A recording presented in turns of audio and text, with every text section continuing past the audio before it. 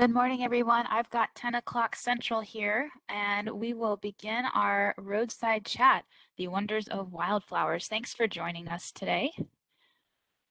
My name is Jennifer Carpenter, and I'm a historian with TxDOT's Environmental Affairs Division. I'm joined today by TxDOT landscape architect Sandra Chipley, environmental specialist and biologist Matt Buckingham, and vegetation specialist Travis Jez. In today's webinar, you will learn about the history of our wildflower program, about the wildflowers our biologists encounter in the field, and how TxDOT manages our roadsides during and after wildflower season. Many of us at TxDOT are continuing to navigate this virtual world, so we appreciate your patience and hope today's webinar goes off without any technical glitches. But before we begin, a little bit of housekeeping. This webinar does include a PowerPoint presentation, so if you're only joining us by phone, we can get you a copy of the presentation upon request. If you have any questions at any point during the webinar, you can type them into the Q&A box. You can also enter questions in the chat and send them to the host. We'll answer all of the questions at the end of our presentations. And then the webinar is being recorded and it'll be available on our website after today's presentation, should you need to come back or want to check it out again. Our agenda today will include a brief overview of TxDOT and our Beyond the Road initiative and how we care for the environment. We'll then move into our Wonders of Wildflowers presentation, followed up by the questions, the Q&A, and we'll wrap up and adjourn by 12 p.m. Before we begin, I wanted to draw your attention to our Roadside Chat webpage. This is a great place to visit to check out past webinars as well as future topics we'll cover in our upcoming sessions. In October, we invite you to join us for an archaeology webinar about some amazing discoveries in Stark County. So make sure to register for that once the link becomes available. All right. If you've lived in Texas long, you know that the moment the first bluebonnets pop up along the roadside, that spring is close. But did you know that TxDOT planted those wildflowers, or that we have a wildflower program? At TxDOT, we go beyond the road to protect and enhance the environment. For example, TxDOT plants over 30,000 pounds of wildflower seeds along the roadsides each year. We've started this effort in 1932, and we've been doing it ever since. Planting flowers helps our state's pollinators, cuts down on mowing costs, and prevents roadside erosion. Today, we'll learn about TxDOT's wildflower program, how it began, and how it operates today. We'll also talk about the ways you can help protect roadside wildflowers so that everyone can enjoy them. TxDOT's wildflower program encourages the planting of native species, or in other words, the plants that make Texas what it is. Today, we'll learn more about these plants, where they are found, and how you can identify them. The wildflower program demonstrates TxDOT's commitment to the environment.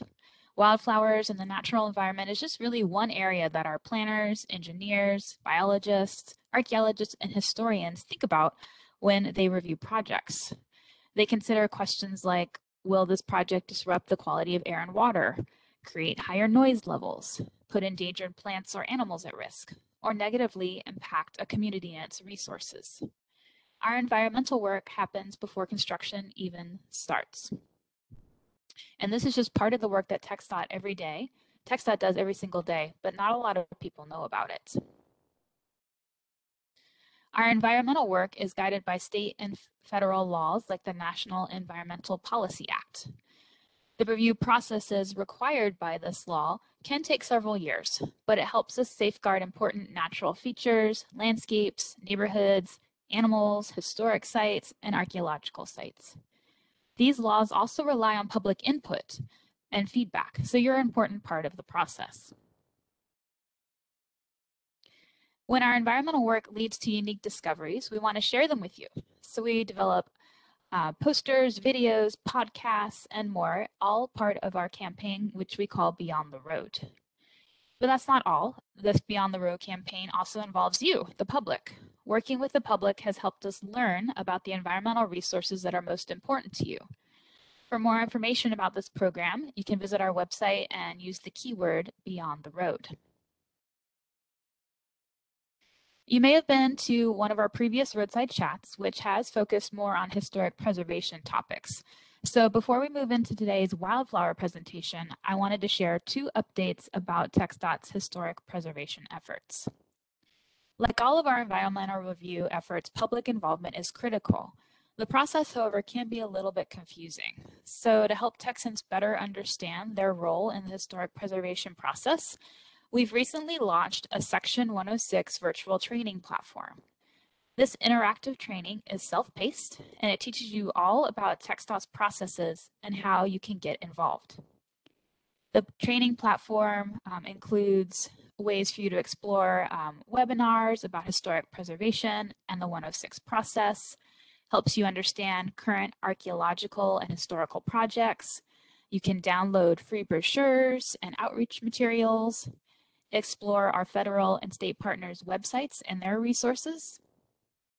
You can learn about our historic bridge program, understand common project definitions, and provide your feedback. So we really would love for you to visit the website and check it out. Again, it's all virtual. You click and point and go to different sections. We've got the website listed down below there. I can also put it in the chat. We hope that you visit it and check it out.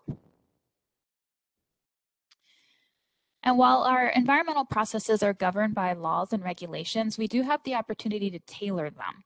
And we do this by creating agreements with our federal and state partners that detail how we'll complete our work.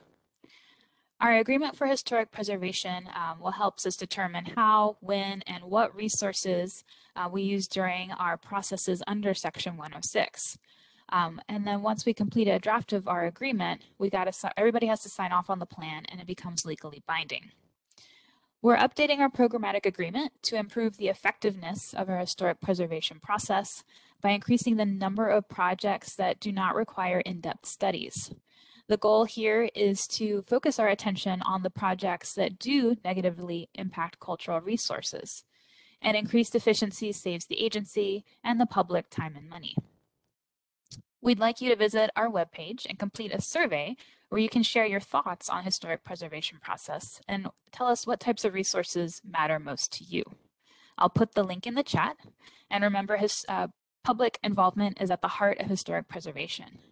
Your voice matters. And we've got a little initiative to help you maybe fill out the survey. If you do fill it out, you will receive a free packet of wildflower seeds because fall is the best time to plant for spring. So there's my little hook back into our wildflower. And with that, we're going to move into today's programming. So I will go ahead and let Sandra Chipley, our landscape architect, take it away from here. Thank you, Sandra. Thanks, Jennifer.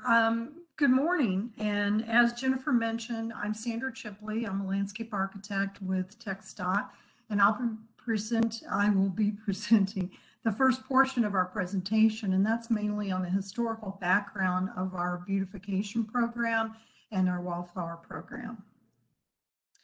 So let's get going.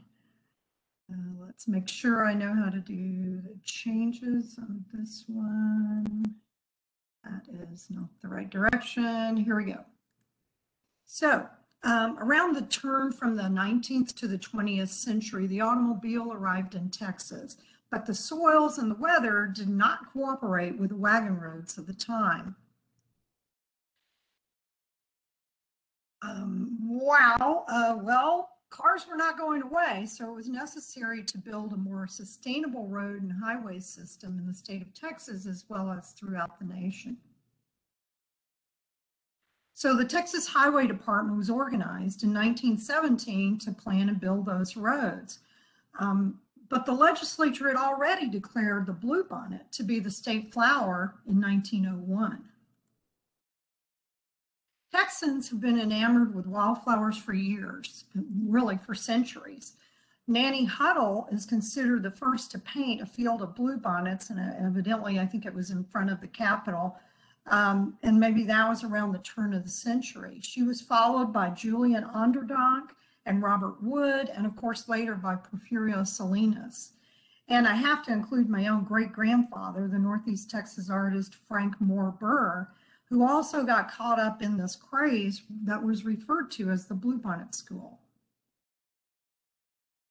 While Texas was getting excited about its upcoming centennial in 1927, it was anxious to prove to the rest of the country that it had culture. Meanwhile, Edgar B. Davis, who lived in Luling, ended up becoming an overnight millionaire with the Gusher. And the Gusher, the oil gusher, came in under evidently a field of wildflowers. And he decided to celebrate by sponsoring a wildflower painting competition in San Antonio. And this led to the Bluebonnet School going on steroids.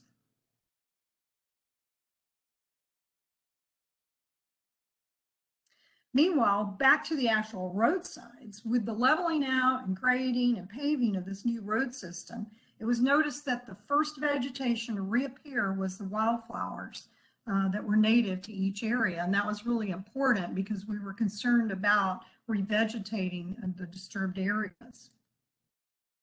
By 1929, Judge W.R. Ely, a member of the Texas Highway Commission, had lobbied Gib Gilchrist, who was the chief highway engineer, over to his ideals of highway scenic beauty along with tree planting and tree preservation. In 1930, Gib Gilchrist issued his historic policy memorandum on tree preservation in the right-of-way, which included Joyce Kilmer's immortal poem, Trees.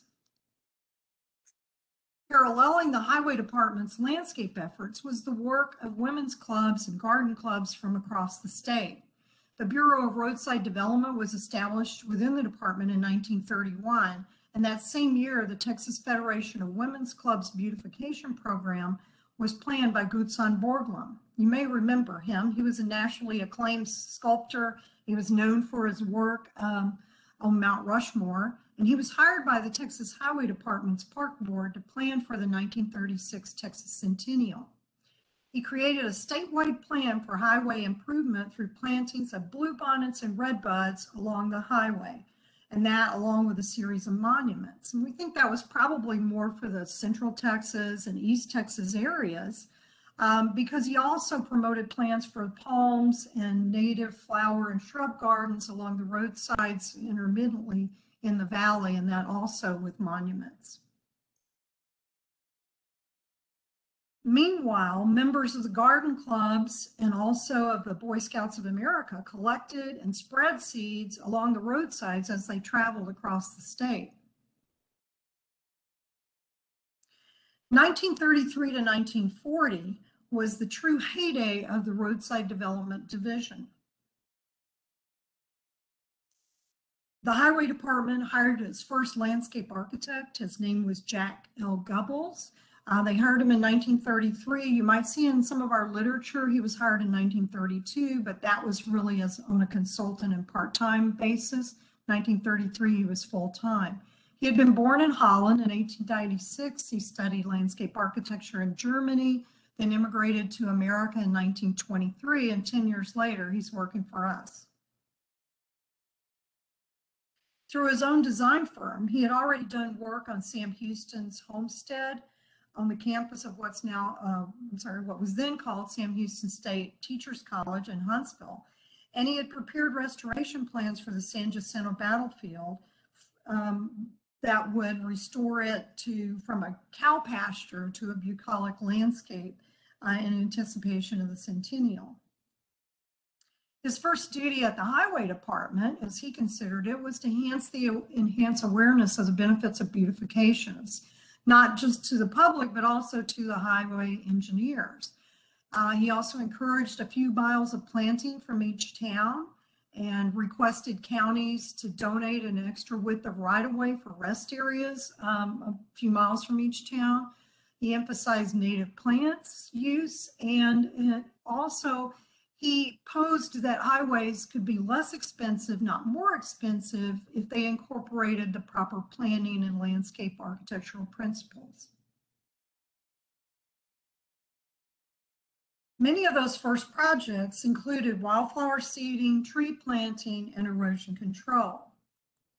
Other projects included the Texas Centennial markers, state boundary markers, roadside parks, and centennial plantings. Goebbels encouraged cities to adopt an appropriate plant species to symbolize their communities. Palestine chose dogwoods, the valley chose palms, and this appears to be when Tyler chose its rose. A young Lyndon Baines Johnson was named the Texas director, the first Texas director of the National Youth Administration in 1935, and those youths worked closely with Goebbels and the Highway Department to complete all of these projects. We found articles that encourage wildflower tours or driving tours, and they kind of started in 1937. Evidently, the rains in the fall of 1936 and the temperatures in the spring had yielded a bumper crop of wildflowers throughout the state. And Goebbels, in this particular article, and I think the Yoakum Herald, he mentions that, he's been here in Texas for 10 years at this time, and he's never seen anything like it being completely across the state. In other articles, he's recommending wildflower tours, or essentially field trips for school children for April 23rd, which was considered at that time Children's Day.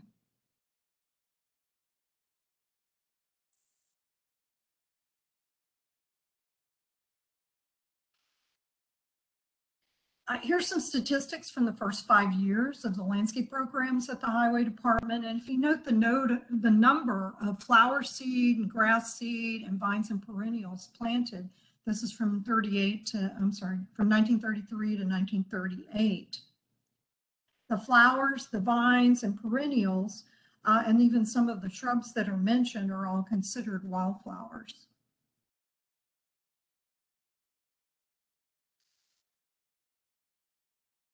In fact, they planted, I'm sorry, I think I have a little bit of a zoom on this. Yeah, sorry about that. In fact, they planted so many native plants that staff became concerned about availability and affordability of the plant material. And so they started their own nursery at Camp Mabry in Austin, where our old headquarters was. So here's a little information on highways and how they were first designed. This is called a road profile, which is a section cut through the middle of the road. In the beginning, the engineers adopted the common railroad design practices of digging out dirt on either side of the center of the road and piling it in the middle and building up the roadbed so that we don't end up getting, we avoid what we saw in those earlier pictures. You're building it up so water can drain away from the surface of the road.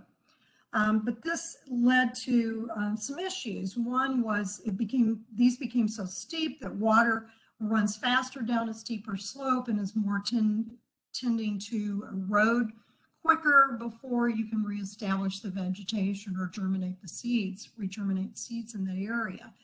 And then the other problem they ran into is people were just starting to buy cars and they didn't know how to drive. So they were running off the road quite frequently, and on these steeper slopes, there was more of a chance of a more serious accident when they ran off the road. So Goebbels, one of the things he encouraged was enlarging the right-of-way or widening the right-of-way, and then making those ditches, or these are called bar ditches, for instance, right here, making those more and more shallow in order to, for the safety and for the erosion control. Here's some before and after photos of that.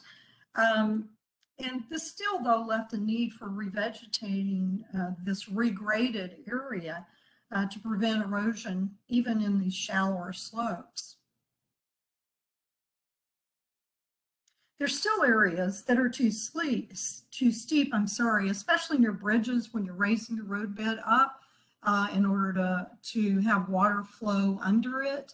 And this is one of those examples. And in this example, what they've done is they've clad the steep slope with native stone from the area, and then they planted yuccas between the edge of the road and that steep slope, and those are to signal to the driver to stay alert that there might be a more hazardous area in this area. Devices called retards, and they're called retards because they retarded the speed of the water flow through the bar ditch we talked about before, enough to minimize the impact of the erosion. And these were installed periodically along the center line of the ditch. So on this photo, you see the ditch going through right here. And in this case, they use prickly pears, as retards. And those are kind of considered wildflowers too. And those were planted at a perpendicular to that flow of the water, and they were periodic. So for instance, maybe these are 50, 60 feet apart. In the distance you see also, they had a different kind of planting on the slopes back there. Slowing down the water allowed a more stable situation for a successful seed germination in the disturbed soil. In Goebbels' book, American Highways and Roadways, which was published in 1938, he makes these statements about wildflowers. He says, the highways of America should become seedling grounds and great reservoirs of wildflowers indigenous to each region. And he also says, these flowers and flowering shrubs and vines not only adorn the roadside and perfume the air, but they serve as a constant source of delight for nature lovers. So take a look at that phrase, that perfume the air, and recall that the automobiles of that time weren't driving as fast as they are today. They didn't have the miles per hour we are allowed nowadays, and they didn't have air conditioning. So perfuming the air was an important thing. A couple of other things he refers to in the book related to wildflowers was one, that they needed protection. And then the other, that we needed to think about propagation. And under protection, he mentions that a number of states had already had laws prohibiting roadside, what they call roadside flower gathering. And then he also mentioned that the public really needed to be convinced that they were there for their own public pleasure. And once they were convinced of that, they would protect them. And then the third thing was he, as we all know today, said that you needed to institute mowing controls because the wildflowers had to mature and go to seed before you mowed, or otherwise you would tend to lose them. And so that's that seasonal mowing that we do today. He used examples of what he was doing already in the Texas Highway Department, and one of those was we had annual wildflower exhibits at each of our 25 districts, and the district office worked together with local garden clubs to do those garden shows. And here's some examples of photos of some of the garden shows.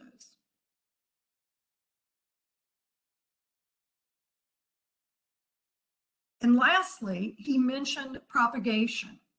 And he says, you know, we're in a great situation. We've got, we're right there by the highway where the cars are driving by, and the wind and suction from the vehicles scatters the seed. So that's a perfect location for wildflowers. And he used this list of items he refers to. This is what we're doing in the Texas Highway Department.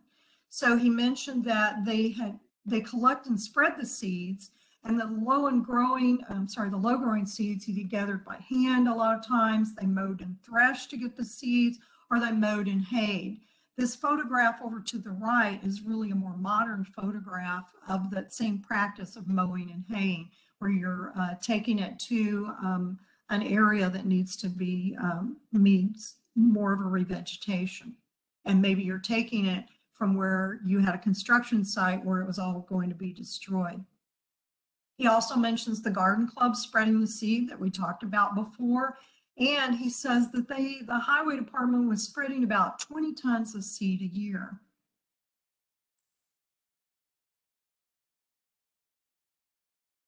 The landscape architectural staff was scattered at this time, over, at least by 1940, was scattered over the 25 districts, with employee position titles of roadside developers. They came from a variety of professional backgrounds: landscape architects, nurserymen, engineers. What you might find interesting is one of our roadside developers was Edward Tees Jr., and he worked in our Beaumont district office. And he was from the Tees family, the Tees nursery family in Houston. And then Wilson B. Holden in the Lubbock district eventually owned a well-known nursery in Lubbock. A recently discovered report sheds light on many of the practices of development throughout the state. In 1940, Goebbels asked all of his roadside developers to prepare essays on specific subjects that he knew that they had an expertise on, and 24 of the 25 districts were represented in the publication. The various reports addressed erosion control, planting, transplanting, watering, species selection, and traditional experimental practices, for instance. Here are some erosion and seeding planting recommendations that one essay covered. For instance, for wind erosion in Armstrong County, they said bring cotton burrs, dump them in piles along the road shoulders or the side of the road, bring in a maintainer, which is a big piece of equipment, spread that out the piles and mix that with the sand, and that's temporarily stabilizing it, and then wait till the next rain is about to come, rain or snow, and then go out and seed with yellow sweet clover and sand drop seed. This developer also mentioned soil erosion, and he mentioned using grass retards, Georgia cane retards. We talked about what the retards were, and then cactus on cut and fill. So cactus, for instance, is the prickly pear cactus, and a cut is when you take dirt out of an area, and a fill is when you put new dirt in an area. So both of those situations need restabilization or revegetation. This also brings up a point that we today, some of their practices we don't do anymore. For instance, Georgia cane is considered a major invasive, and we were trying to control in the state. So some of the items on their list aren't used anymore, or for good reason, and some maybe just we've forgotten about their usefulness.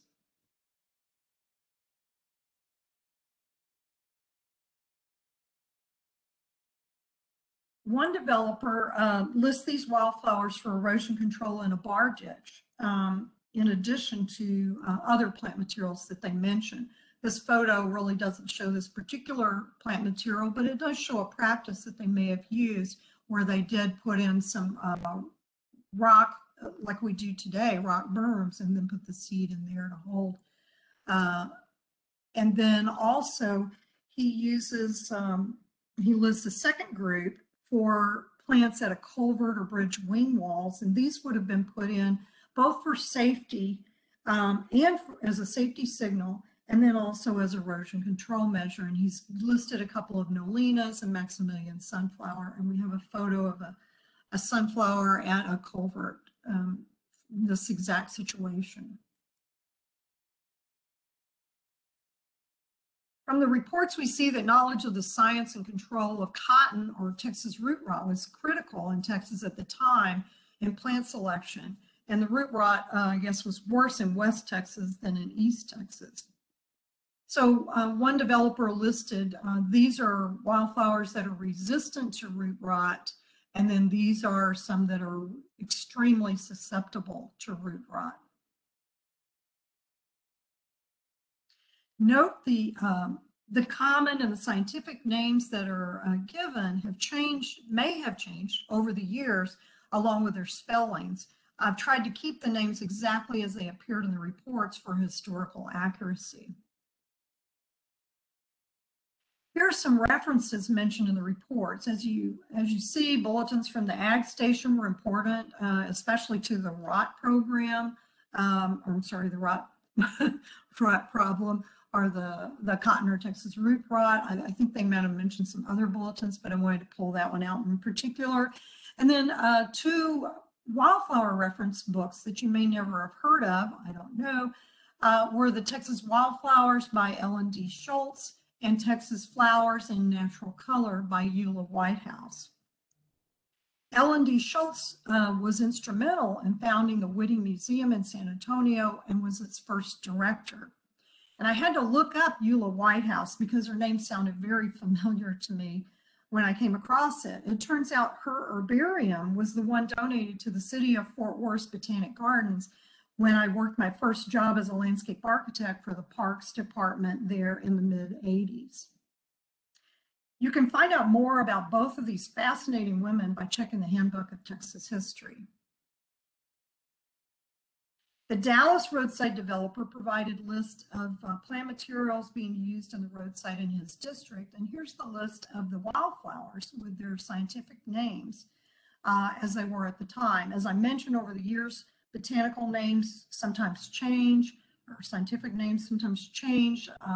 Sometimes the plants are reclassified. It's very interesting to follow that line of horticultural history, but it's not the trail we're following today.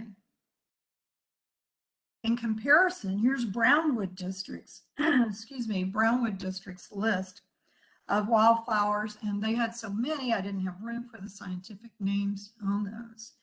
Interesting for me is the frog fruit listed over to the left. When I worked for Austin's new airport project at the turn of the 21st century, which I guess that makes me look old, sorry. We planted frog fruit thinking it was a native that hadn't really been used before, or if at all. And we had to encourage growers to grow it for our project. And this brings us to Texas' impact on the highways of the nation. That young Lyndon Baines Johnson became LBJ, the president, in 1963, and he served until 1968.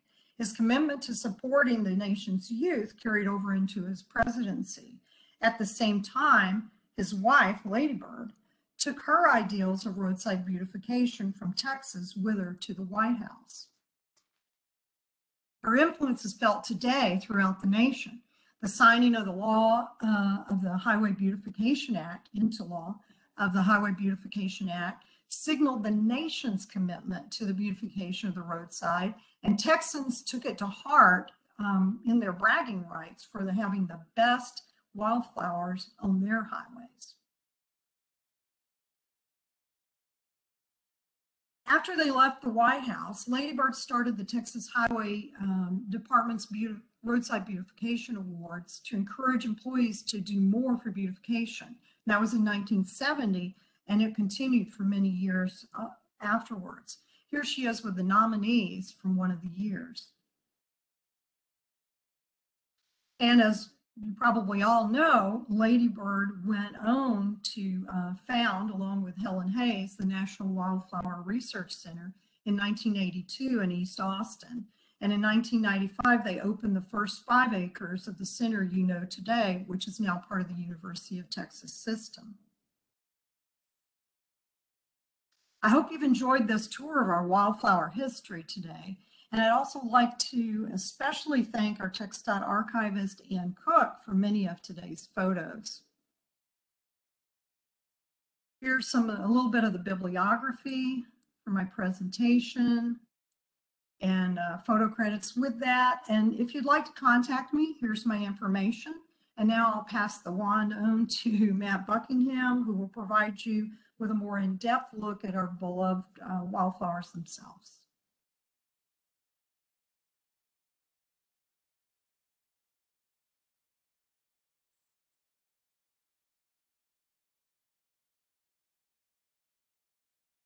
Started off muted. Thank you, Sandra. My name is Matt Buckingham. I am a biologist with the Natural Resources Management section of TxDOT's Environmental Affairs Division.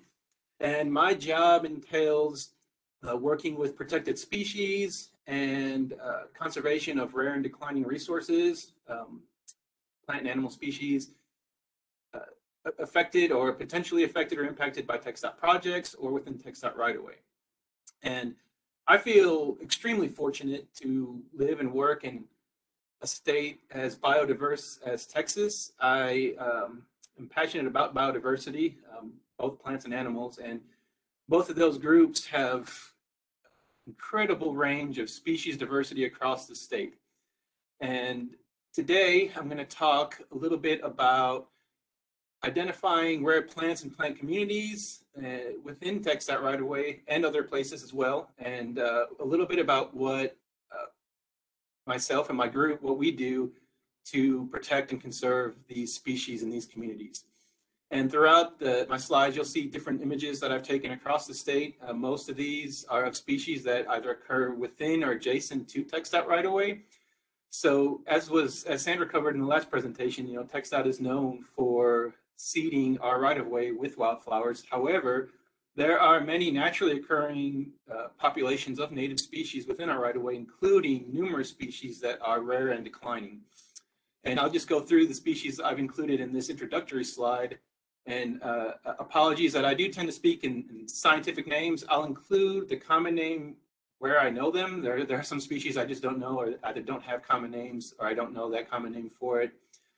And a reason why I like to go with scientific names is because each plant has a single scientific name that can identify it from biologists or botanists, plant enthusiasts across the world will know that plant by that name. However, common names, they change region to region. One plant may have several different common names, so common names can be a bit tricky. So one tip, and throughout this presentation, I'll give tips on kind of identifying or learning more about the plants of our area. One of those tips is to try to learn scientific names, or at least if you see a plant scientific name, always make an effort to look up the scientific name and don't just rely on common names. So kind of running from left to right across the top of the screen here, that first species is Streptanthus cutleri, which is a member of the mustard family. And that's a really interesting plant that is endemic to a very small area in the Big Bend region of Texas and adjacent northern Mexico. Next to that, we have Trillium texanum, which is the Texas trillium. It's a very rare trillium species that occurs in Far East Texas, a few sites in western Louisiana, and a recently discovered population in southwest Arkansas. It occurs in kind of forested steppe areas. Next to that, we have the federally endangered Astrophytum asterius, which is the star cactus. It's endemic to the Tamaulipan thorn scrub of South Texas and adjacent northeastern Mexico. Next to that, we have a lovely orchid, Calopogon oklahomensis, the Oklahoma grass pink orchid, which occurs in some of our state's wet native prairies and pine savannas. Next to that, we have Asclepias speciosa. I think that's called the showy milkweed. That is a very large showy milkweed species of the Great Plains in the Intermountain West, which occurs in Texas in a few isolated panhandle populations. And last but not least, we have Hexaleptris warnockiae, the Texas corward orchid, which is a mycoheterotrophic orchid, meaning it's parasitic on the mycorrhizal fungi that are within plant roots, tree roots, typically oak roots. It occurs in oak and juniper woodlands in central and western portions of the state.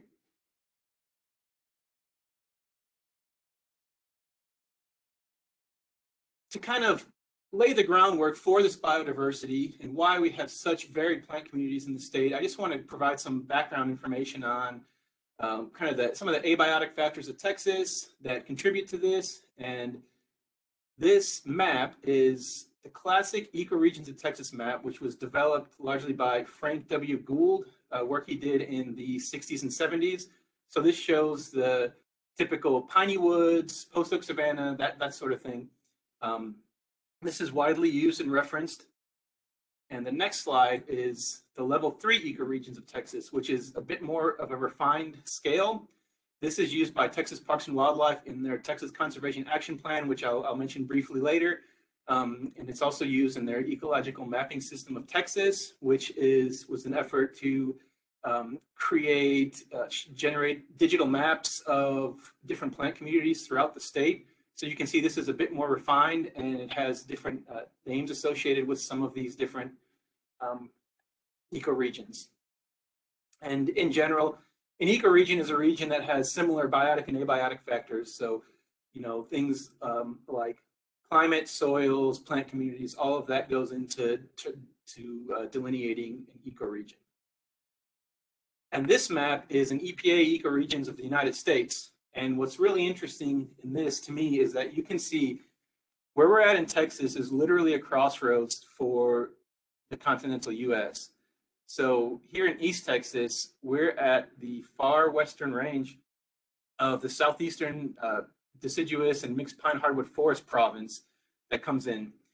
Then you move to the west, and we're really at the southern end of this vast prairies and oaks and prairies type province, where we have post oak savanna, widely scattered trees intermixed with prairie. You move to central Texas in the Panhandle, and we're really at the we're at the southern terminus of the Great Plains, although some of that does kind of go down through into Mexico, and there's patches of it in West Texas as well. But we're at another kind of terminus for one of these large provinces. And then in West Texas, it's really similar to the desert Southwest and northern Mexico, the Chihuahuan Desert, which is an expansive desert system that reaches its eastern, kind of northeastern limit in Texas. So we have a lot of really interesting things going on in our state. And to highlight some of the reasons for our incredible biodiversity, this map is pretty telling. This is a map of the average annual precipitation in Texas. And so if you see, as we move from west to east, we're gaining rainfall across the state. So you can see far west Texas is relatively parched, although you notice there are little pockets of higher levels of rainfall there. And those line up nicely with those, what we call Sky Island mountain ranges. So the Davis Mountains, the Chisos Mountains, the Guadalupe Mountains, all of those that rise, 3, 4, sometimes 5,000 feet above the surrounding desert. And they really capture moisture from these monsoons in the summer. And so you can have lush forests on top of these mountains where you have, essentially parched desert below. And as you make your way over to the piney woods of East Texas, you can see rainfall has increased dramatically, and it's enough to support cypress tupelo swamps and large, pine hardwood forests with 100-foot plus tall trees.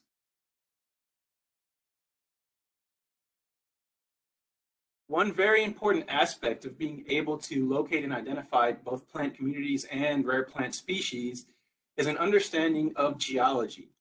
So many species are linked closely to certain geologic substrates. So this is a map of the geology of Texas, and you can see there's a lot of variation in our geology, and a lot of these have different sources of parent material. They have vastly different ages.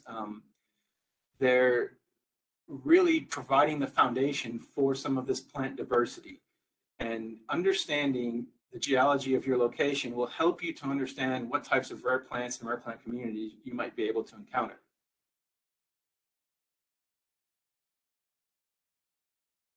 Being such a large state and having such varied natural regions, Texas has several endemic species. And when I say endemic, I'm talking about a species that occurs only in one particular area.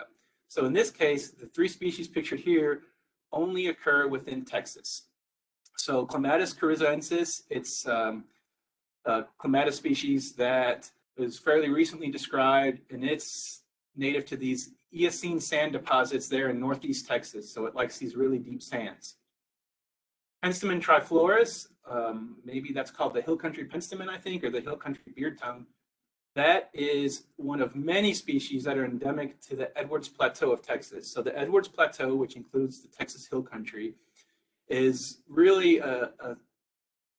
it's an ecoregion in Alta, Texas. It's something very unique about the state, where you have this interesting, lots of limestone, and in the Edwards Plateau, you get bands of limestone and granite occurring in close proximity, which leads to really, if you're driving through the region, you'll see changes in the plant communities, very sharp changes when you change from limestone to granite.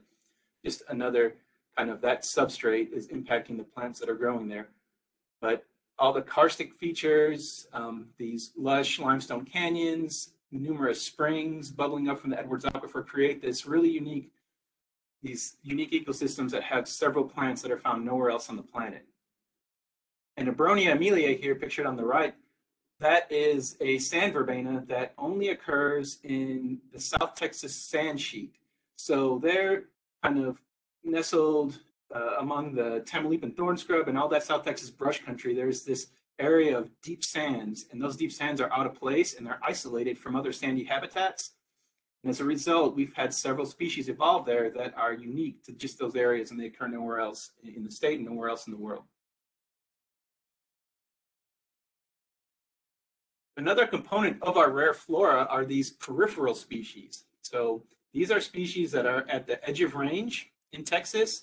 They may be common elsewhere within their range, but in Texas, they are rare. And so the first one there is Sanguinaria canadensis, or the bloodroot. This is a spring ephemeral species of the eastern deciduous forests. They flower very early before the trees are able to put out leaves. In this way, they're able to capture a lot of that sunlight that penetrates the forest canopy. And it's a really interesting medicinal plant. Has purported medicinal qualities, and they're called bloodroot because their roots exude this really rich red sap that's been used in toothpastes and for other ailments and things like that. And it's very rare in Texas, but if you go out to the southern Appalachians or kind of the eastern deciduous forest, it becomes increasingly common. And as a rule, species tend to be less common on the edges of the range than they are at the centers of the range. Helicactus bicolor is the glory of Texas cactus, and you'll notice this occurs at two peripheral points. So you see on the map below, these are maps of the county level distribution for these species. And this is a species with the core of its range in Mexico. And if you were to look at its range within Mexico, those two little points, which is kind of that star cactus, that where you have the Tamaulipan thorn scrub and Chihuahuan desert coming together there, and over in the Big Bend region, that range would actually be connected through Mexico. But in Texas, they just peak up in those two areas there. I had mentioned Asclepias speciosa, the showy milkweed, in the introductory slide. And you can see there its range, how it's just in a few sites, in a few counties in that panhandle, but it has a much broader range across the country and into Canada as well. So why have so many of these plant species and communities become rare? And I'll get into this in detail in the next slide. I'll cover a couple of the reasons, but one big reason is obviously, I'm just going to switch back and forth here.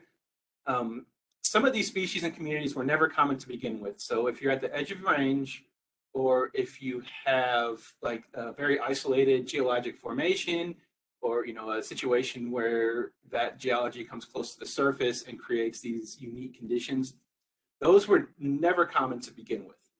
And so you can imagine when some of these other factors come into play, that it can really be detrimental to those species in the state. But the big one that's really kind of eliminated a lot of these species or put them into decline is just overall loss of habitat. And there's two ways that habitat can be lost. One is the obvious land clearing and conversion. So these are just some old archival slides of logging operations in the piney woods of East Texas. In the late 1800s, mid to late 1800s, the old growth forest in Texas, East Texas, would have rivaled that of anywhere in the country. And by the turn of the century, Texas became one of the largest timber producing regions in the entire nation. And you can see here, old growth pine, longleaf pine, old growth shortleaf pine, old growth hardwoods, they were carted out.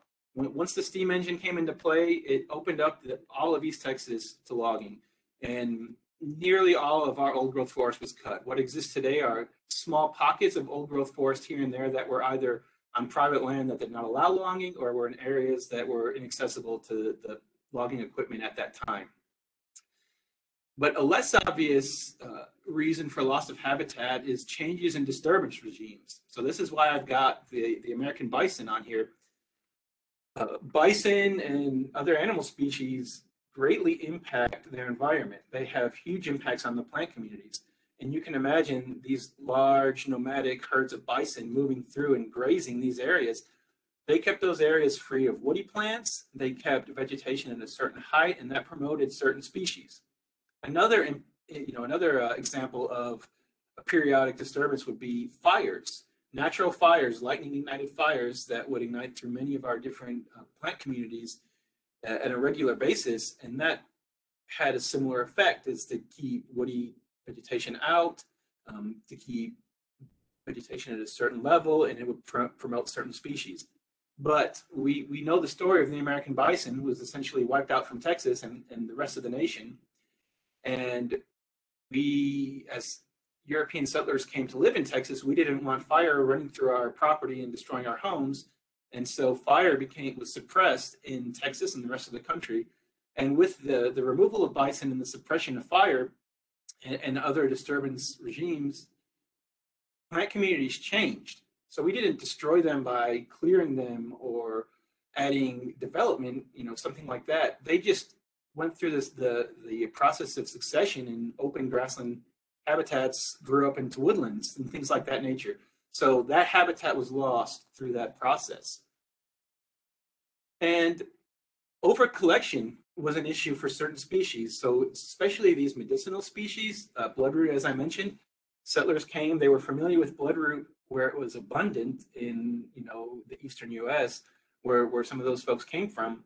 And they found it here in Texas, and they collected it for whatever medicinal purpose they might have used it for.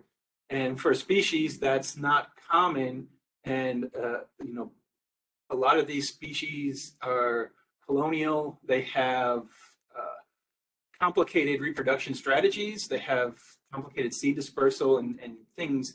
You think things like orchids, which are very attractive to collectors, and they're often collected in large numbers. Orchids depend on very complex relationships with fungi in the soil. And so it's very hard for new populations of orchids to become established. So you start to take them out at a rate greater than you can replace them. So these are some of the reasons why a lot of these plant communities are rare today. And just some of the way that we identify, delineate rare plants.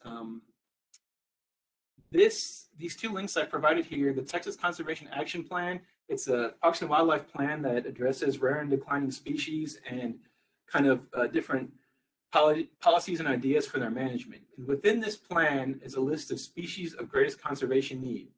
And these are divided up across taxa. So you have plants and you have different animal groups and things like that. And these are species that are essentially, they're considered to be rare and declining. And to figure out how or what makes a rare species, there's a nonprofit conservation organization called NatureServe that has developed this methodology for ranking a species based on its population status.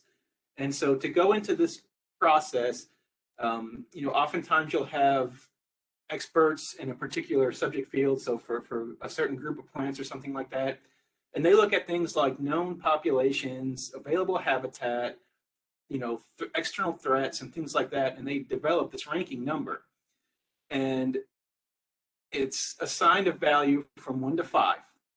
And you can see here, so these G, like where it says G1, that's globally. So that's their global level. So a G1 species is globally critically imperiled. And then you have S1, that's the state level. So S1 in Texas, an S1 species would be critically imperiled in Texas. It could be common elsewhere, but it's critically imperiled in Texas. And sometimes you see this S1, S2, the exact population size is not necessarily known, but it's suspected to be in between one of those features.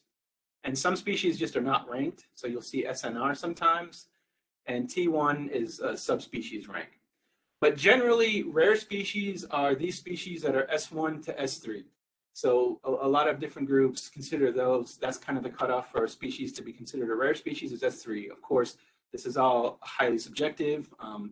So it's not an exact science, but that's a good starting point. And obviously the S1 and the S2, those are the really rare species, and S3 are potentially declining species or species that are at risk of becoming imperiled.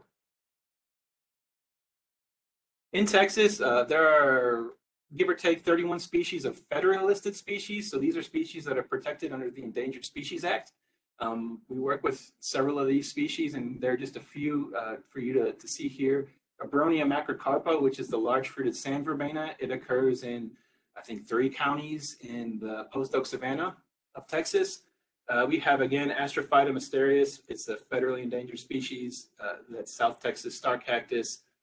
And then Luscarella pallida, or the white bladder pod, is known only from San Augustine County, Texas. So this occurs in only 1 county in Texas, and it occurs in these outcrops or glades where the Weeches Formation comes close to the surface, and there's some very specific kind of conditions that it requires. And so why roadsides? You know, why discuss rare plants and roadsides? And the reason is that roadsides have become one of the last refuges for several of these species, and I'll get into why in a moment. But I just want to give the example. Physostegia longicephala is one of the false dragonheads. It's a mint. It's a really pretty species, and this particular species is found only in Southeast Texas and adjacent western Louisiana. And today, essentially, this species has been relegated to the roadside. So that part of Texas used to be expansive wet longleaf pine savanna. It was open, and that's where many of these species occurred. But that habitat has essentially been eliminated, and it's been developed, it's been turned into pine plantation, all of these things, fire has been removed. So the roadsides have become a refuge because they're the only areas that are essentially mimic what that historic habitat type would have been like, with increased moisture and disturbance through mowing and things like that. So that's really the only place you see these, are on the roadside, right-of-ways, connected areas. Echinacea atrorubens, which is the Topeka purple coneflower, is a species kind of the southern central Great Plains, and it's considered rare in Texas, and it occurs in several, roadside populations. And oftentimes you'll see it in the roadside, but not in adjacent pasture land or whatever that property may be.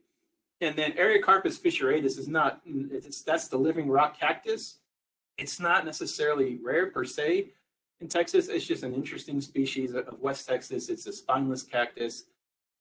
It's essentially invisible for most of the year, but it does bloom in the fall and puts out these beautiful pink blooms. And that is a species that also occurs in our right-of-way, as do several other imperiled cactus species. And so some of the reasons why these roadsides provide such good habitat for wildflowers, including these rare plants, is that you often have increased water availability there, adjacent to the roadway. You have oftentimes protection from development. So across the million-plus acres of right-of-way throughout the state, most of those are protected on a year-by-year basis from development. And you have this regular disturbance regime introduced through our mowing program. So what that mowing does is it mimics that periodic grazing by American bison, that periodic fire, and allows these disturbance-dependent plants, which are typically our rarest of species, to persist in that area because of that. And I just want to give a few tips, ideas for identifying rare plants and plant communities. Obviously, with hundreds and hundreds of these species in Texas, it wouldn't make much sense to go through a species by species identification lesson, but I want to give some ideas on how you could identify a plant that you're looking at, or how you can possibly identify when you might have a rare plant community, or even tips for going on and looking for these things. And so here you've got a longleaf pine savanna with prairie blazing star in the understory. Just a really nice example of what longleaf pine savannas used to look like. And this is on a property that's managed by periodic prescribed fire, and growing season fire too, which is an important element too, because that mimics when a lot of these lightning ignited fires would have burned through. And first and foremost, when you're out looking for plants, is safety first. So make sure you're only stopping and looking in areas where it is both legal and safe to do so. And what I like to do, and what I've always done, is I look for something that looks out of place. So, you may not know what you're looking at, but you're looking at the roadside and you see typical fields of bluebonnets or paintbrushes or some familiar plant, and then you see one little pocket, of this plant that just looks different, or there's a few different plants there. Something just looks different. Um, that's worth taking a look at, because oftentimes that means that there's some special soil condition or something like that there, um, and it can really lead to some interesting discoveries. Also, if you're trying to find rare plants, oftentimes a rare plant may be hard to see or find enough of itself. There may only be a few individuals in that area. They may be cryptic or hard to see. But if you look for indicator species, that can narrow down where to look. And there are resources. So if there's a plant of interest that you're interested in, a certain species you want to see, read the literature on that plant, and you'll often be able to find different indicator species that are more common and easier to identify. So if you're out and you see a number of these indicator species together, that's a good place to stop and look for this particular plant species. And always look for clues in the soil and geology. And so, where you're stopped, you'll notice if you're in a generally clayey area and all of a sudden there's this pocket of deep sand, the plants change. So understanding relationships between plants and soil, so knowing the types of soil that some of these rare plants prefer, will help you to be able to identify where to look for them. So if you see, like in East Texas here, we call them xeric sandhills, or these deep sand communities, have a lot of really interesting endemic plant species. And anytime I see, certain species that I know occurs in these deep sand habitats, I'll stop, I'll take a look, I'll look around for something interesting. And, similarly, like if there's certain geology, so if you're see like a granite outcrop in a larger area of limestone, you might know there's something interesting to look for there. You can see a certain geologic features close to the surface, or cuts or things like that where there's exposed rock, or there's exposed geologic formations. Those are often good areas to look. Always carefully examine the plant. Obviously, there's a safety plug here to know the plants that can potentially hurt or irritate you. So know how to identify poison ivy. If you don't know you're not confident that you're looking at a plant that is not toxic or could potentially cause a rash, do not touch it. But if you are, somewhat familiar with the plant or the genus of the plant, you want to look at lots of different elements. So you want to look at the upper side of flowers, underside of flowers, the leaves, upper side of leaves, underside of leaves. How are the leaves arranged on the stem? Are they opposite each other? Are they alternate? What is the shape of the leaves? What does the stem look like? What's the shape of the stem? Are there hairs? Is it smooth? There's all different things to look for, and it's always a good idea, if you're not sure what plant you're looking at, to have like a field notebook or something where you can record some of these characteristics to be able to look at later to identify them. Take many pictures. So take as many pictures as you can of these different parts of the plant. And then that can help you later if you're consulting references or things like that. You can have those images to go back on. And if you're good at art, I always say draw. I mean, if you're an artist, or if you're someone who likes that, look at whatever plant you're looking at and make a detailed drawing of it. But do not collect a specimen. Don't make a voucher or take something back with you, because oftentimes, if these are rare plants, they may only be occurring in a few areas. They could theoretically be a plant that is protected either by state or federal law. So it's always a good time. It's always, a good idea just to look, take pictures, but don't actually collect the plants. Some helpful resources for identifying or understanding these rare plants and plant communities are listed here. The first link is the Biota of North America project. And if you recall some of my previous slides, there were some county level distribution maps. That's all from this resource. So this has, that link there goes through all these different plant genera, and it has most of the genera in our state. And you could search for that genus and it'll pull up maps of every species known to occur of that genus. Or there are a few missing, but it has most of them. And you could look, so you say you might know you have something in a particular genus, you just don't know the species. You could go through that list and see which ones occur in your area and help narrow it down. That plants.usda.gov is a similar resource. It has some basic information on a lot of these plants and some range maps as well. efloras.org is a good site. It has some keys, dichotomous keys. It has very detailed descriptions of many of these species, and it provides some information on them there. The Web Soil Survey is an NRCS tool that helps. You could select a target area and it'll tell you about the soils of that area. And then wildflower.org, that's the Wildflower Center's page, and that just provides a lot of good information on different species. And so I kind of want to close out on some of the things that my group does and that TxDOT maintenance groups do and that district staff do to preserve and to protect and conserve these rare plants and plant communities. And a big part of that is just figuring out where they're at. So identifying where they're at and mapping them so that we know where these communities are in our right of way. And we do work with partners like Texas Parks and Wildlife, the Native Plant Society of Texas, groups like that. But we have a daunting task of 1 million+ acres of right-of-way stretched over a huge state. So there are areas that we're just not aware of. So the more of those that we can identify, map, and target, the better. And one thing that we, knowing where these are, if there is a construction project in that area, if feasible or if possible, we'll try to protect those areas. So we'll try to put up fencing around those areas to keep equipment out of them and things like that. After a project's done, or if it's an area where there's not an active project, but there's an active mowing, we might put up these restricted activity signs. We used to put up no-mow signs, and my personal preference is to move away from no-mow because a lot of these sites do need some mowing, but there's just maybe a change to the mowing regime. And oftentimes we can implement a management schedule, so mowing, herbicide, whatever it might be, a schedule based on a particular ecology of either a species or a plant community. And so, the thing to remember is that no matter when we mow, we're going to impact a certain species. So most of these areas have wildflowers that bloom throughout the year. And so, if we have a rare or a target species in that area, adapting a mowing schedule to help promote that species might be appropriate. But otherwise, in general, it's hard to do that because anytime that you mow, you're going to somehow affect, if you mow later in the spring, you're going to have a negative impact on those summer blooming flowers that are just coming up and things like that. So that's a tricky topic, but if we have a rare plant or a rare plant community, we can really target that and for that smaller area, try to mow based on that species needs.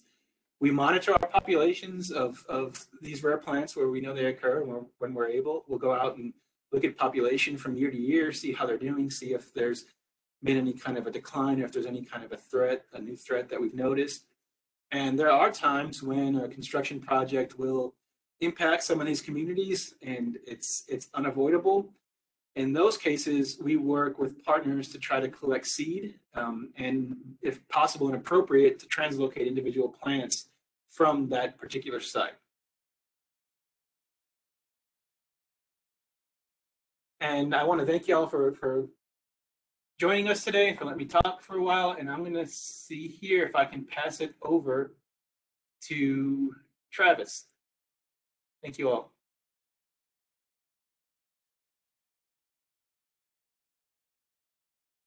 Good morning. Excuse me.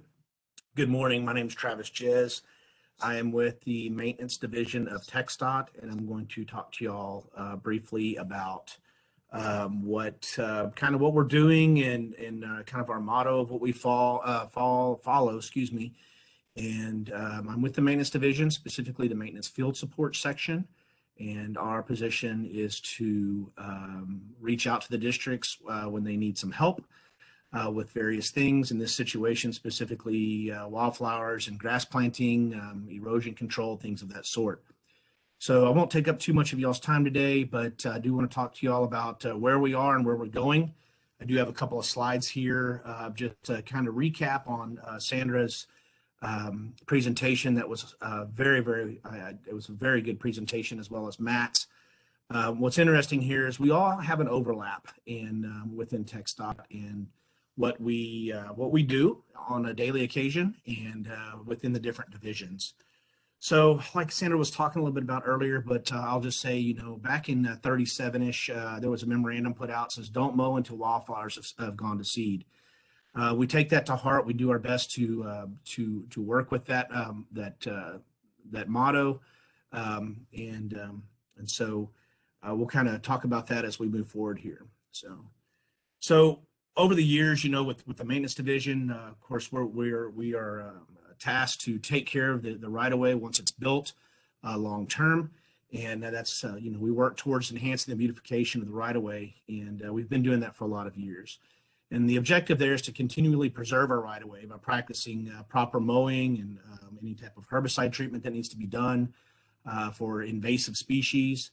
And it's a really interesting job. There's a lot of moving parts at all times, as you can imagine. And we'll talk about our acreage here in just a moment. So a little bit about our mowing and kind of what we're working with, and it's a critical part of keeping the right-of-way beautiful and healthy. Kind of like what Matt was saying, some of our plants they need that mowing option. We always want the wildflowers to set seed before we mow. We might not be able to allow all of them to set seed, but the majority of them are really our game plan. We have to start mowing at some point, and that way we can finish before the rainy season and we don't rut up the right of way, and we can get through with that. So, mowing also reduces the cool season component and allows the warm season grass to establish in the spring. That's our fall mowing. We try and stick around that 7 inches minimum on our height, our perennials, so that they'll flourish in the sun's full range, as well as, mowing the milkweed no more than 7 inches lower. That way it has time to come back and bloom. I do want to make a comment here. I spend a lot of time traveling. We travel quite a bit, roughly 75 or 80% on an average year. We haven't had that in a couple of years, but on an average year. And I will say that this year in my area, the milkweed has done extremely well in response to the mowing. We've had more milkweed than we've ever seen. And a lot of that is because we were able to maintain that right of way properly. We do have some non-mow areas. I know some people call them no-mows, but non-mow areas. These also help establish the fall pollinator habitat. They're usually off the right of way. We sometimes have to go in and maintain those areas over a course of several years. Not every year they get maintained. That will could be because of the overgrowth, or if we have an invasive species in there, or if it's being taken over by some type of woody species that we don't want in that area. So again, since 32, we've been working really hard with our native wildflowers and grasses, and something to bear in mind, and you'll hear it many times, and that is that we have about 800,000 manageable acres. There'll be a slide here a little bit later and talk about 1.2 million total, but 800,000 manageable acres, and that's a lot of acres. And so we sow that roughly, everybody hears that 30,000 pound mark. Now that fluctuates. It fluctuates sometimes quite a bit throughout the years, depending on availability of seed, bulk seed. And there is our 15,000 acres of our right-of-way that we seed approximately. Now this past year, I think it was like 16.2. Again, it fluctuates year to year depending on our construction that we might have going on, or different things of the funding of getting the seed and things of that sort. So of that, the native grasses and wildflowers, they help, obviously, they help with our pollinators, the habitat for wildlife, the water conservation, and erosion control. These all play hand in hand, and going kind of from what Sandra was talking about with the erosion control, and Matt with some of the habitat for the plants themselves. But a lot of times people forget about the wildlife, and I'm not necessarily talking about like deer or hogs or something of that sort, but nesting birds and other things out there, the snakes and the different types of bugs that are available. So in doing all this, we're protecting to preserve these investments, and we really work for the integrated vegetation management. And I think what's important, we were talking about it the other day as well, and I think what's important is we look at the overall objective in our book.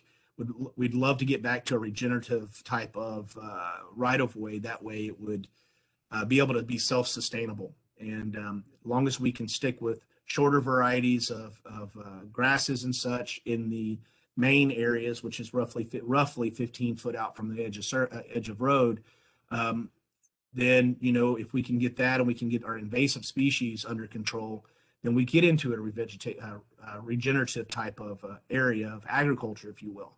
So we'll kind of move forward. And so TxDOT's mowing practices encourage and supports pollinator habitat by delaying the mowing to ensure wildflower seed has done its due diligence. And we delay it as long as we can. We do have to get in there, and most of our mowing is done specifically for safety.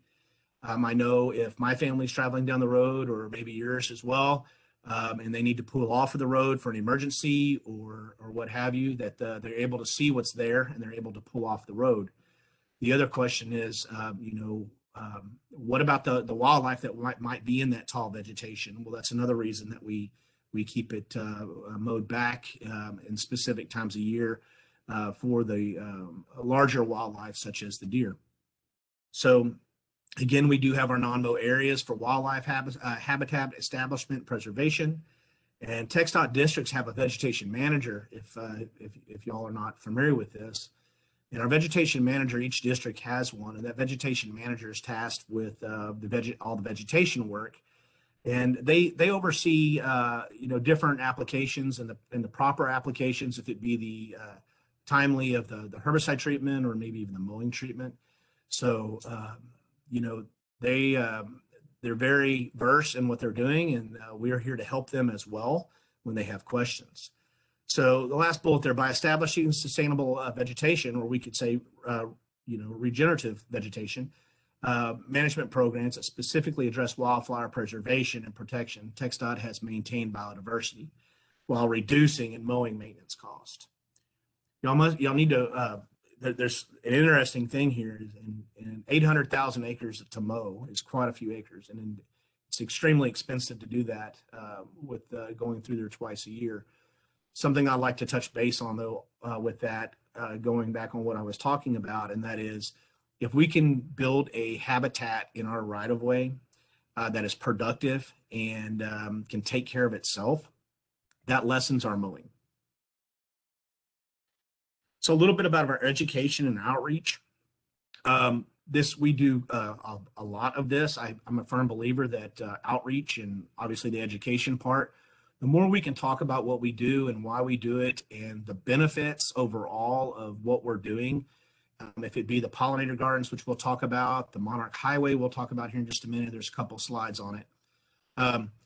One voice can be heard if talking to one person, and that one person is able to continually talk to others. We've done our due diligence, and we've done very well. And so word of mouth goes a long way. So some of our outreach is in our safety rest areas. Here we have roughly 12 tribal information centers and roughly 80 safety rest areas. I welcome you, if you haven't stopped in those in the last 20 years, please take the time and do this. They are very, very nice and have come a long way. So along with our Monarch Highway, we do this, we're part of the Monarch Highway system to promote public awareness of the monarch butterfly, the honeybee and pollinator conservation. And I'll stop right there for just a moment. And the monarch has really opened up a lot of avenues for a lot of people. And I think that's a very positive thing. But ultimately, TxDOT is about all pollinators. If we manage for all pollinators in our right-of-way, we will take care of other butterflies, other bugs, other bees, everything of that sort. So when we manage overall, everybody prospers. So the pollinator conservation, as well as the central flyway and migratory path, obviously the I-35 corridor is kind of the one that's going about on that. We organize educational material, lots of educational material, lots of outreach, kind of like what we're doing here today. And I'm speaking with y'all. And then the pollinator friendly seed mixes. And so part of one of my tasks is to work with the seed mixes and find out what's commercially available and possibly what could go into certain districts. When a district calls and says, we'll ask, hey, do you have a suggestion on what you might want to put in our district, or what we could put in our district, I should say. So a little bit more about where we are. You know, back in 15, TxDOT facilitated cooperation agreement with U.S. Fish and Wildlife, as far as well as with Texas Plant Society, Native Plant Society of Texas, excuse me. In some of our rest areas, we put in these pollinator gardens, and I'll just kind of go through a little bit about this, but they provide resources, and the main thing, again, I'll go back to is the educational resources, because that speaks volumes, but as well as some habitat for possibly the monarch or other pollinators that might be coming through. So each area includes educational signage, opportunities for traveling public, and to engage in monarch conservation. Some of these areas we rework some of these areas, or the safety rest area folk did. They rework these areas for proper drainage, and they're able to get in some really good pollinator habitat. So that being said, the Hillsborough rest area up on I-35, Bell County rest area. We have others, and we're slowly working on those. Some of our other rest areas just have pollinator areas that we planted out and back. Sometimes you'll see those in the spring, not necessarily with the signage and such. Keep an eye out on that when you're at a rest area. Kind of wander out, not in traffic area, obviously, but just kind of wander through some of the walking paths, and you might see some of the areas that we've planted. I always like this picture. Some of you might have seen it before, but several years ago, we were traveling through Hardeman County and stopped at the safety rest area, and we wandered down through. There's a pond or a tank down on the bottom there, and the trees were full of all the monarchs. It was really pretty, and it was really nice. And this was obviously a southern migration. So TxDOT, we've partnered with multiple universities to look at our seed development. Specifically, it started off as the grasses and what we're planting in our right-of-way, has rolled over into some of our forbs and some of our native wildflowers. But the take home here is this work has resulted in roughly 41 new native seed mix varieties. And right now we're working on our rural seeding varieties, and we are looking at changing some of this up and adding some additional native grasses into our rural seeding areas. And you're more than welcome to look into that. It's so as part of the research seeding specifications, again, 2/3 of our TxDOT's 25 districts have changed. We look to add to that this year for our new specification that'll come out in a few years, and we'll have more varieties of our native grasses. So we'll continue as TxDOT, we'll continue to foster collaboration, partnership with entities, focusing, providing habitat for pollinators, of course, our outreach, growing more native seed along the highway, and making sure that we really get the most natives we can out in our right-of-way as quickly as possible. So a little bit about our training. We have about 1,300 operators in the state that we deal with on any given year. They go through a mandatory training. It's an annual training. We train them in vegetation and wildflower identification, timing of herbicides and applications of the herbicides, when not to spray, when to spray, and things of that sort. We move forward on that with supporting the districts through informational pamphlets, development, and wildflower guides. The importance of the pollinator plants, why we need them. Again, that kind of rolls back into what Matt was talking about, and taking care of our right-of-way to do the best we can with what we have to work with. Again, we talk to them about the seed mixes, and we go through meetings with them annually, biannually. So kind of an interesting movement. Kind of where we're going, and I'm going to talk about a little bit about CCAA. I'm not going to touch on it too much, but just to kind of give you a really quick brief overview. CCAA is the Monarch Candidate Conservation Agreement with Assurances. And what this is it's a collaboration that TxDOT's taken a step forward. We've taken the first foot forward of many states in doing what we do. And what it does is we work with U.S. Fish and Wildlife, and being part of this group provides us regulatory assurances to the participants. And what it does is we work with U.S. Fish and Wildlife and others, and saying, look, these are our practices. This is what we are doing.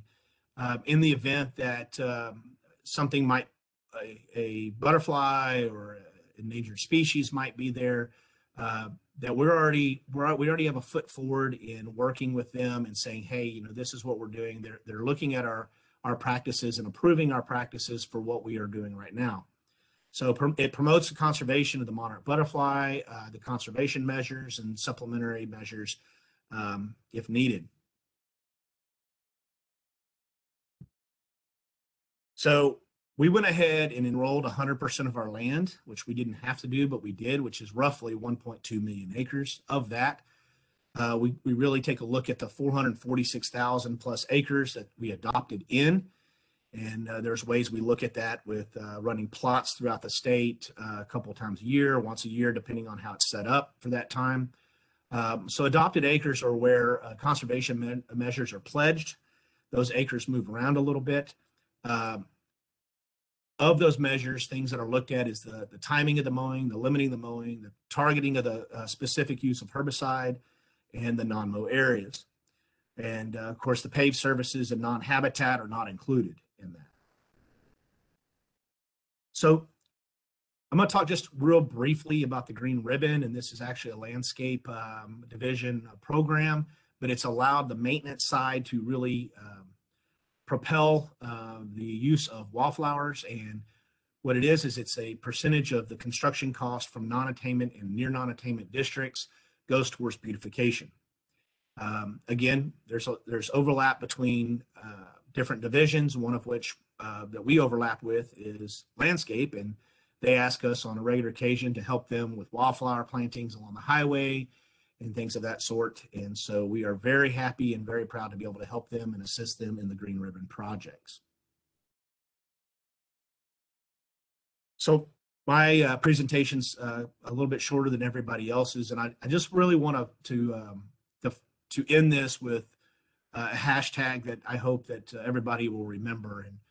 And what it comes down to is Fall for Flowers. And Fall for Flowers is very, very important to us. And you know, we sat down and we were trying to think of something that would really catch somebody's eye or their ear, and Fall for Flowers and what it means to us. And what it means to us basically is fall is the time to plant flowers, and now it's the time to fall for them. And let's get them in the ground, and let's move forward and wait till the springtime when they come up real pretty in the spring. And so many times we get a phone calls in the springtime about, hey, I want to plant wildflowers, and that's great, but we really need to look at the fall time to get those in the ground. So I appreciate y'all today, and if y'all have any questions, I think that some have already popped up. I guess we'll be here to answer. Thank y'all very much.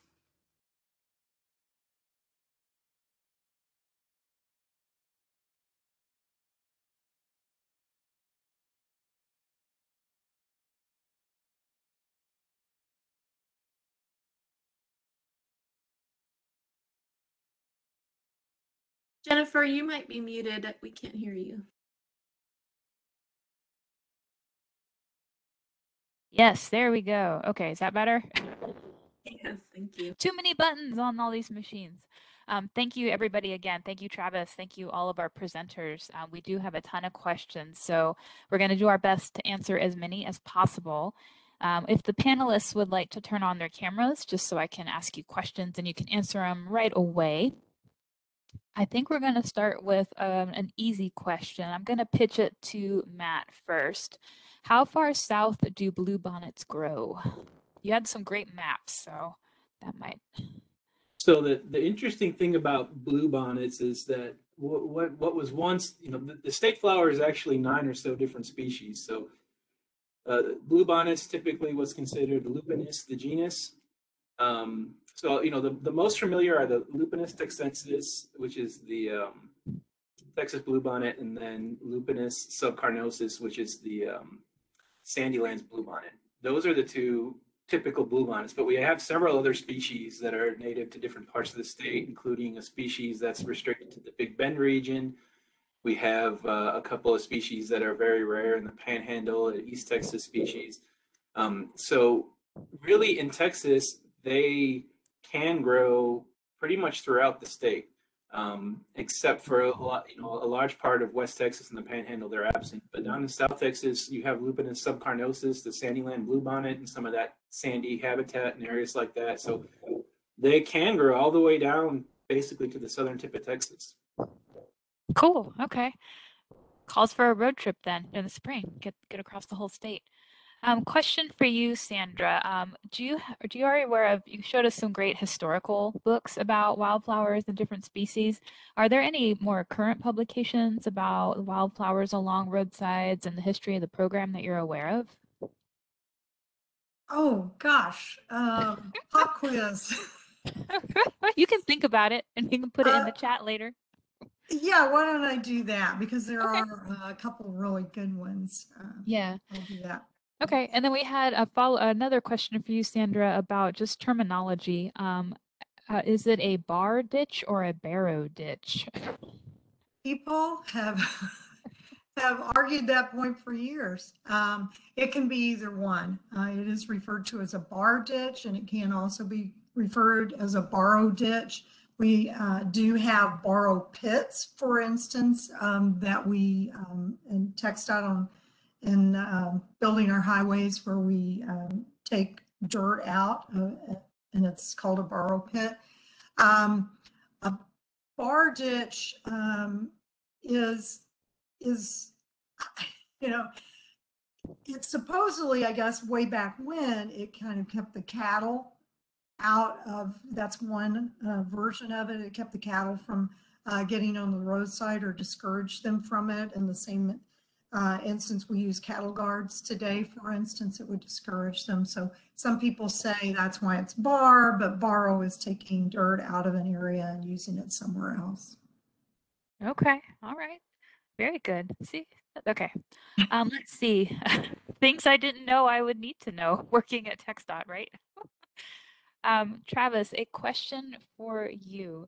What is the process of gathering the wildflower and native grasses seeds that you guys plant along the roadsides? So we purchase the wildflower and native grass seed. We do not gather it in the right of way. We purchase that from seed companies. Okay.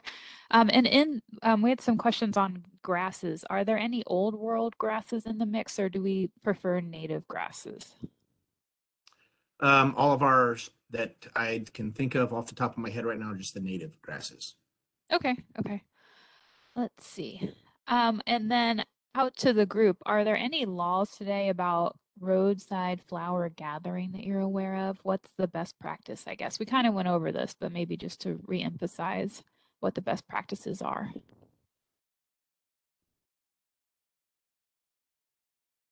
Just don't pick them. Is that So, kind of? well, yeah, I would say, I mean, there are laws that protect protected species, and if you don't know what species is a protected species, then it's probably a good idea not to pick the flowers. And just in general, I think practice-wise, the more flowers that are picked, especially with species that they might look like they're common in that area, but they may be uncommon elsewhere. Um, so overall, I mean, just observing them where they're at is I would recommend. And that ensures you're not breaking any laws or anything like that. Sure, good call. All right, let's see. We've had a lot of questions about invasive species and how we manage those. I don't know if Travis or Matt, you want to take a stab at what things TxDOT's doing to help manage and combat the invasive species. I'll start with one, if you don't mind, Matt, real quick. Probably our biggest invasive species overall in our right of way is Johnson grass. We do use a selective herbicides for Johnson grass, and it's very important in spraying that and managing that. And the better we manage that, the more so the native grasses will come in, and so that's just one example. Yeah, selective herbicides are a big part of it, but there's also in different contracts, so mowing contracts, and like if you have a construction project in those plant sets that go out, there's often language about cleaning equipment in a certain way that ensures that any potential seeds that might be carried from site to site or that may be there on the machine are washed away. So that really, a lot of these plants are invasive plants are established in our right of way and it's an uphill battle, but this helps to prevent their continued spread and their continued establishment, chipping away at them with selective management. Certain, introducing mowing at a certain time can help with certain things, and those selective herbicides. Over time, you just hope that we can chip away at it. I mean, it's a issue facing all disciplines of natural resource management throughout the country, and it's something that we do actively work at trying to reduce native species in our right-of-ways. Great. Question for you, Travis. Where can people buy the seed mixes that TxDOT uses? Are they publicly available? Yes. So what I would suggest is it's called item 164 for TxDOT, and that is our grass spec. And you can see there, I'll answer one of the other questions that popped up a minute ago too, the native grasses for North Texas. You go to item 164, it breaks it down per district, and it'll tell you what those mixes are, and then you can call the seed companies and see what they do and do have available. Cool. All right, question for you, Matt. You were talking a little bit earlier in your presentation about different factors that disturb wildflower and native species. Do wind farm turbine plants, do they have any impact on wildflower growth or environments? I don't know how qualified I am to speak to that, just not being, it's not something we work with, but I think any activity like that where it's not just the turbine itself. You have to have a certain area of clearing around the turbine. You have to put in access to the turbine, like that. I mean, any activity like that is going to disturb plants, but that doesn't mean that there's not ways that similar to what we've been able to do that you can those entities can implement conservation activities within there to help promote native plants and help protect rare species, rare communities, and things like that. So, I mean, I would say just like any land use that's different from the original condition of the land, it's going to have an impact for sure. Okay, great. Question for you, Travis. How can someone get a section of roadside in their county designated as a reduced mowing area? Is that possible?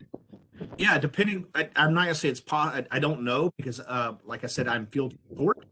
But what you'll need to do is contact your local maintenance section, TxDOT maintenance section, and start the discussion there.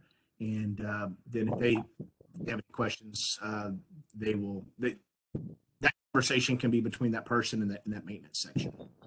Okay, great. I would put a plug in for district environmental staff too, or anyone because we've had that Native Plant Society of Texas has come to us with certain locations that we've looked into and determined that they really do warrant a restricted management or a modified management regime, but that's a district by district decision. So that's something that district maintenance staff, environmental staff, and their supervisory staff are going to determine. But yeah, contact your district for sure. I would agree.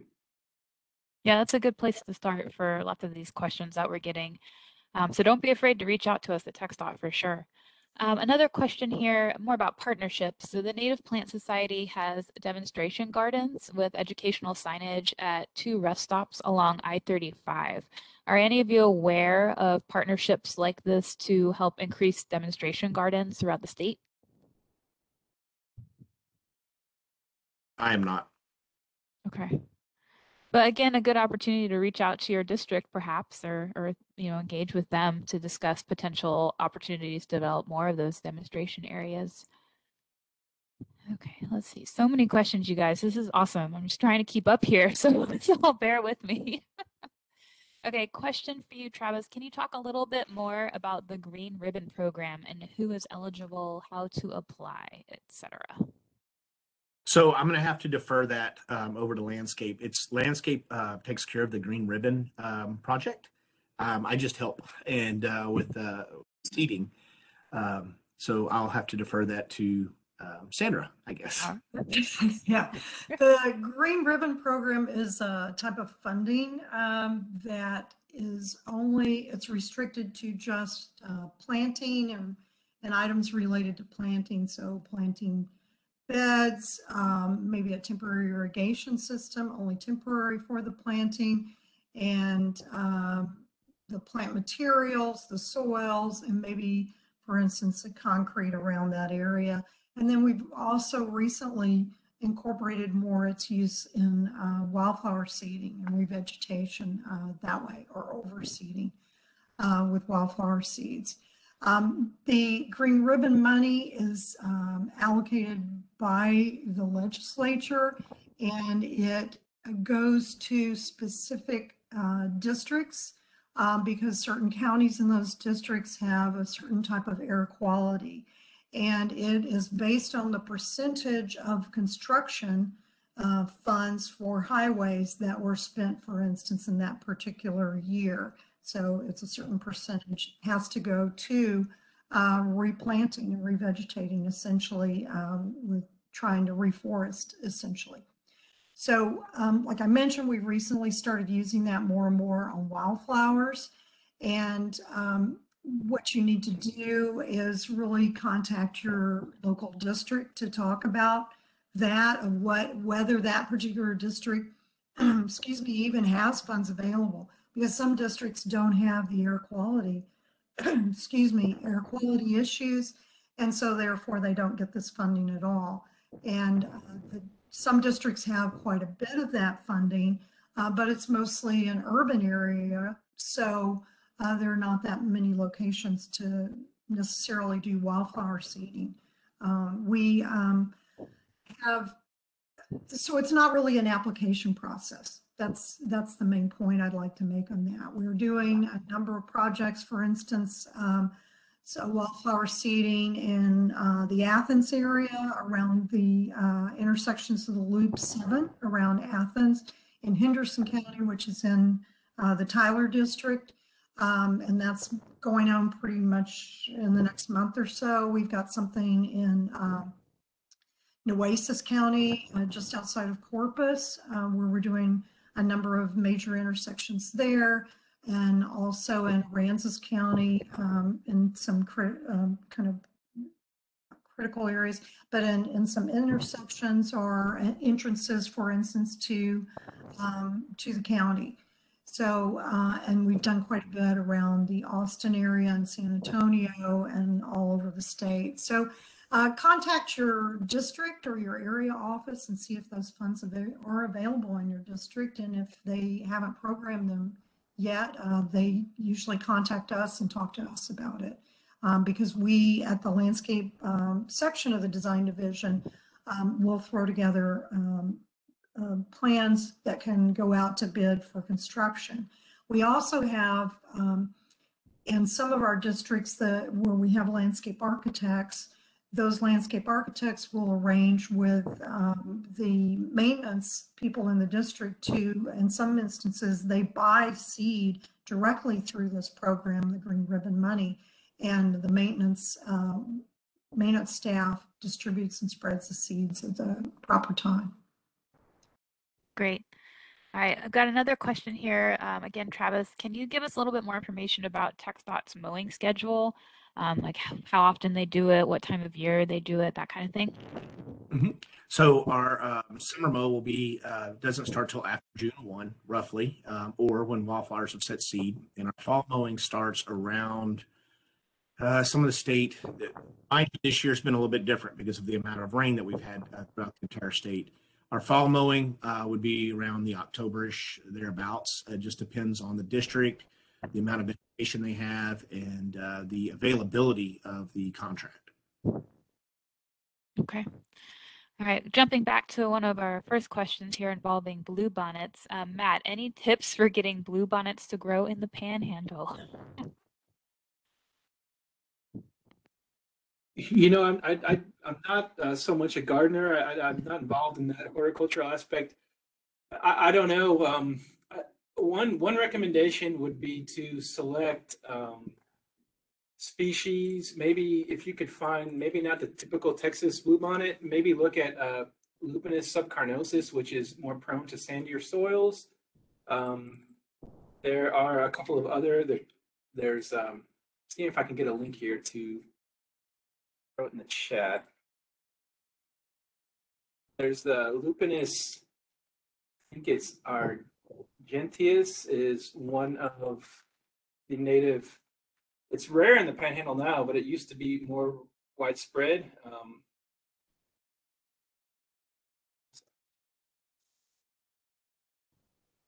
I'm just going to put this in here, and you might look for a species of native lupine closer to your area, and that might help more. You know, if you're trying to just plant the standard Texas bluebonnet or something like that, it may not be appropriate for that area. Great, thanks. Yeah, and you are doing great with all the Latin names. I would be butchering those because again, I'm a historian, so I'm learning a lot here. But we got another question. Where can someone go to get started if they wanted to plant rare species on their own private land? Is there, I mean, we've got some good books in the chat listed. Matt shared some good websites. I don't know if you wanted to reiterate those real quick, just so everybody's aware of them, Matt. Yeah, you know, I think the first part is to figure out what's appropriate for where you're at, and, you know, get some species that you're interested in. There are some, so Native Plant Society of Texas, each year they have plant sales across the state. And so figure what your local chapter is and get involved with Native Plant Society of Texas. And they'll often at these plant sales have these rare species that are native to your area and hard to find. And we've been able to get some. Ours even sell, you know, you can legally sell and own endangered species, federally listed species, if you have a receipt from a certified nursery. So they'll sell certain, we have Phlox nivalis subspecies texensis, which is a Texas trailing phlox you can buy at those events in my local chapter. And Nature's River Rose Mallow, it's an endangered hibiscus, or threatened hibiscus rather. So Native Plant Society of Texas, those annual plant sales, typically they have one in the spring and the fall. That's a great place to get those the plants themselves, and there you can tap in their huge knowledge base. So you have folks there that have, you know, intimate knowledge of native plants as well as, you know, their cultivation and things like that. So keeping them in your home garden, they'll certainly know more about that than I would.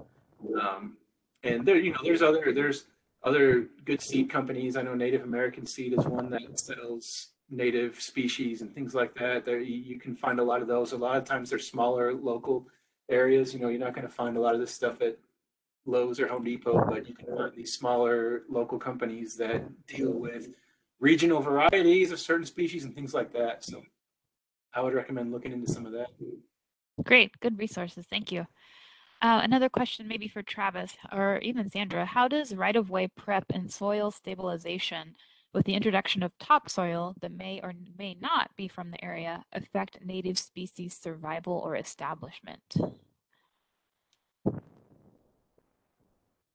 I'll let Travis take that one. Okay. So the topsoil is supposed to come from within the area, if possible. Okay. And that's kind of the short end of that. How does it affect? You know, we understand and there might be other foreign material in that topsoil, and that's something we have to we need the topsoil if we bring in topsoil. If it is a project that's topsoil is being removed, it's supposed to be it needs to be stockpiled so they can be reused. So I think I might have answered that question. So. Okay, yeah, no, that sounds good. Let's see, what else? Again, so many questions, you guys. We really are excited that you're excited about this topic. Just trying to make sure I'm trying to answer as many as I can as possible. I know there was a lot of interest too in the pollinators and the monarch and the pollinator program. So let's see if I can find that question. 1 second.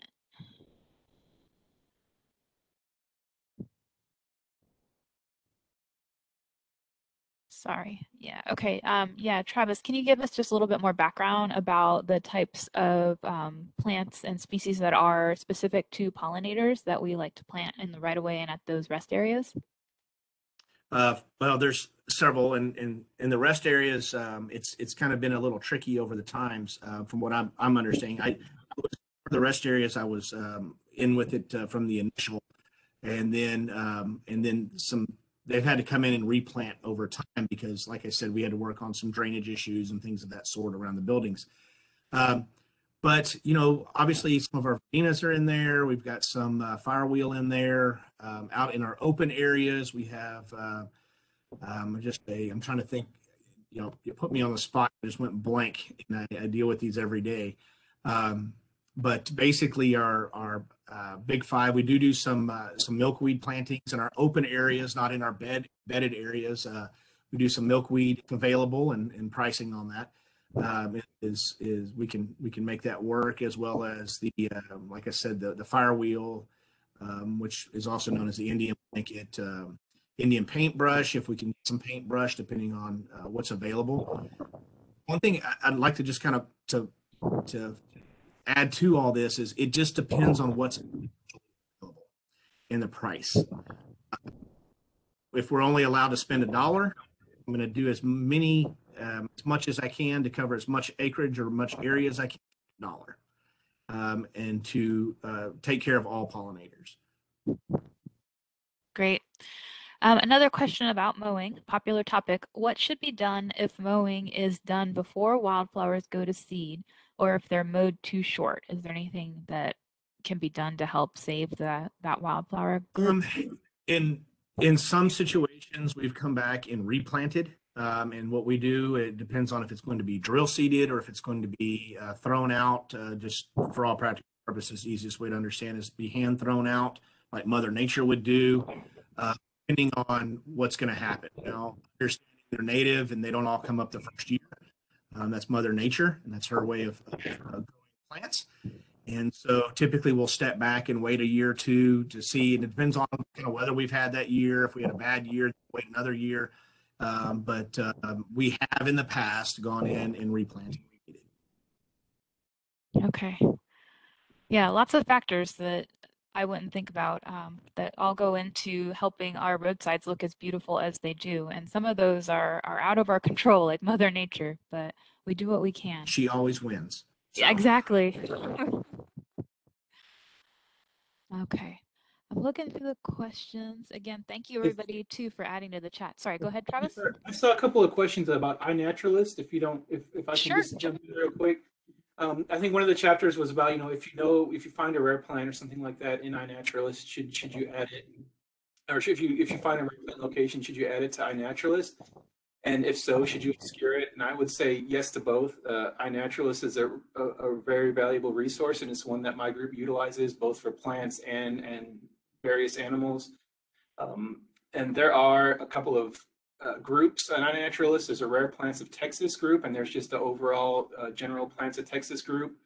And I always obscure everything. I would recommend obscuring everything. The folks that would actually utilize those data, they can see where it's at, but that keeps folks who might be interested in collecting or whatever, from being able to see where they are. A lot of there are certain species that iNaturalist flags as rare or endangered or whatever, that they automatically obscure locations.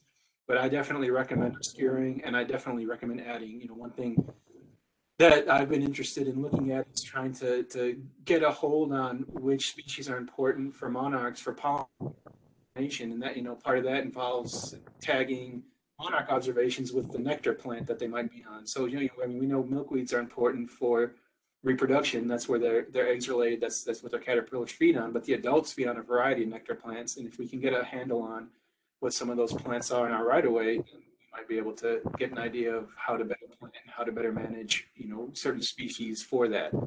So yes, please use iNaturalist. Please obscure your locations, particularly if you have a rare sensitive species or something like that. But yeah, it's a very valuable resource. Great. Thanks for that.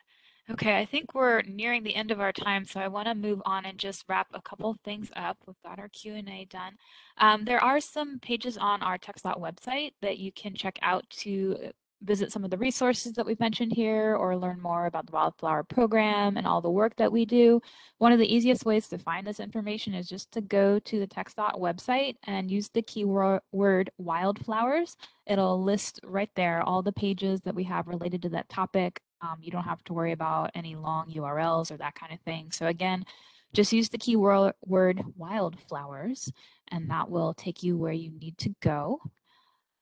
And with that, I want to thank everybody again for their time today, to our wonderful presenters. So much good information. I learned a lot.